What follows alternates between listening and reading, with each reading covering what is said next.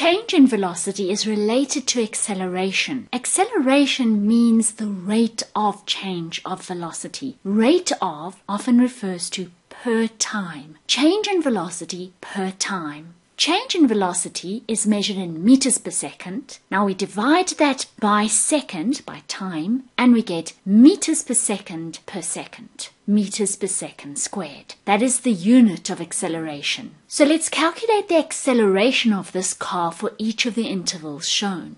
Acceleration equals change in velocity per time. For the first interval, the change in velocity was nothing, 0 meters per second. The interval lasted 1 second, so the acceleration of the car was 0 meters per second per second. Pause the movie while you answer the other questions. Can you see that the acceleration is 0 meters per second squared for every interval? Because there's no change in velocity, and so therefore there cannot be any acceleration. If the change in velocity is 0, then the top of the fraction is 0. 0 divided by anything equals 0. And that is what happens in uniform velocity. The acceleration is 0. There's no change in velocity. The velocity is uniform. It stays the same all the time, and so there's no acceleration.